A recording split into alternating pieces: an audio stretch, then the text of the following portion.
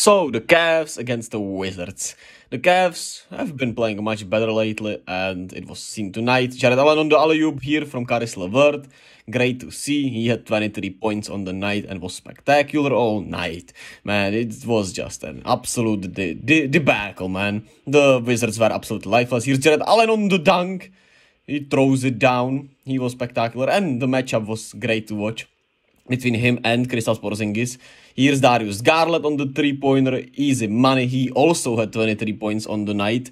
And it was just a great game for the Cavs, man. Getting healthier, playing better. Here's the alley-oop. Darius Garland to Donovan Mitchell.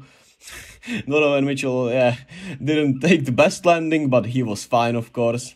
Evan Mobley passes it back to Darius Garland. He hits the wide open three after a miscommunication. The Wizards were just lifeless, lacked communication. There was no Kuzma, no Beal, so it was already tougher on them, especially after blowing those two games.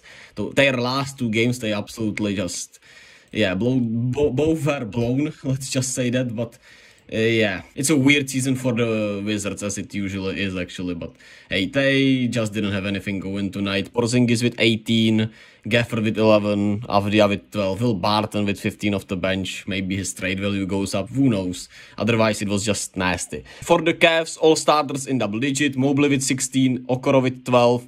We already talked about Allen, Mitchell and Garland, how spectacular they were. Caris LeVert had 10, 8 and 4 off the bench, which is great to see. And just a feel-good win for the Cavs.